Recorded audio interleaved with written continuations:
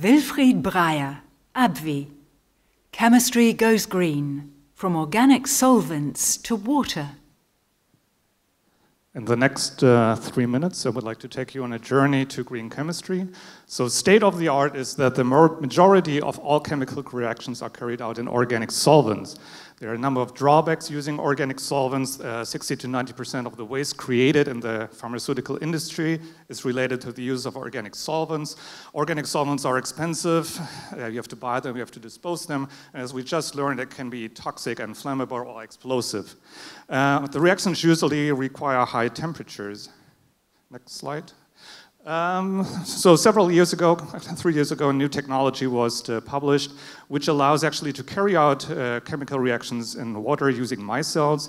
And this was done by Professor Lipschutz. He uses these vitamin E-derived surfactants. They are benign and FDA approved as a food supplement. So the solvent is water with 2% of these benign surfactants. Water is cheap, non-toxic, non-flammable. Novartis has taken this chemistry to the next level. They have done reactions now on a 100 kilogram scale, and they have shown the advantages that it's faster, cheaper, more efficient than doing the chemistry in organic solvents, and also less waste is generated. So we also have a collaboration with Professor Lipschutz, who is the key opinion leader. In the meantime, we have come up with our own process.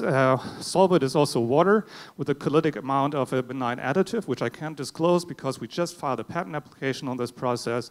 What we notice actually that the reactions are typically much faster and cleaner, and I want to show this on the next slide, please. Please go further, 2 more clicks.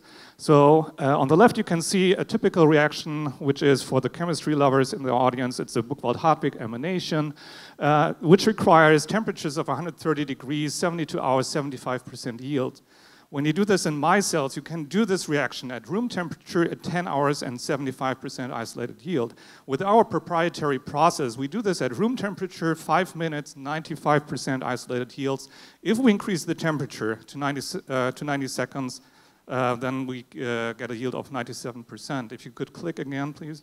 So in principle, we have also shown that it's possible to replace organic solvents by performing chemical reactions in water. So there are significant advantages associated with this. So what is ongoing right now is the investigation of the reaction mechanism of our new technology.